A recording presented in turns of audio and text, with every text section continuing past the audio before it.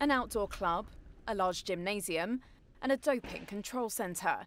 Here's a sneak peek of the Olympic and Paralympic Village for Paris 2024. As international athletes will soon arrive, organisers are putting the finishing touches to the residential village for the upcoming Games. Here's Laurent Michaud, Director of Olympic and Paralympic Villages. So during the Olympic Games, we're going to have 14,250 residents. So it's more than 9,000 athletes that are staying in a village.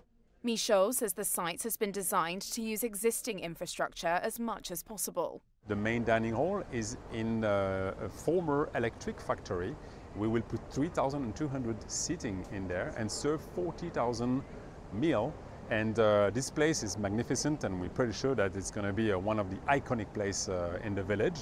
The village is fitted with various facilities, like this club where athletes can relax together. Inside the mattress fitting centre, athletes can choose the firmness of their mattress. This is a soft, moderate, firm, and extra firm.